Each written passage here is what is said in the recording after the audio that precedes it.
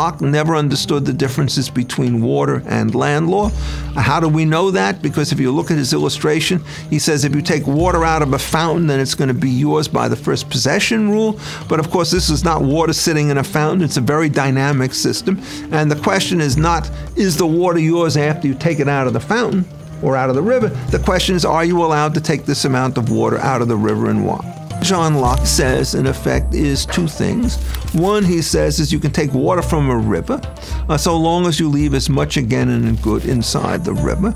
But the moment you think about that, you realize there's something deeply wrong with it, because by definition, if one person takes something out, there's necessarily going to be something less left for the next people on the list.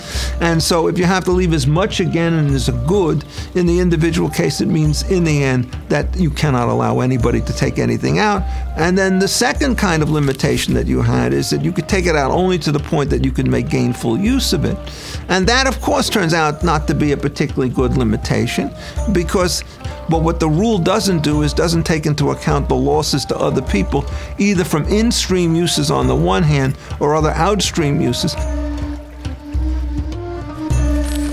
So what the ancients did is they didn't treat this as a question of individual choice. They treated it as a systematic problem. And they said, what we are going to do is to allow people to take out water, roughly speaking, pro rata to the shore that they have. And then what we do is we create a hierarchy of uses. And the hierarchy of uses is roughly, you can first use it to feed your family and to give water to your family, then to take care of your animals, then to take care of your crops, and then for other uses on the land. And it's pro rata. Now, how you enforce this is very tricky, and it's done by custom, but essentially the basic intuition is if everybody is in the same boat, how much is the carrying capacity of the river, and then we divide it pro rata.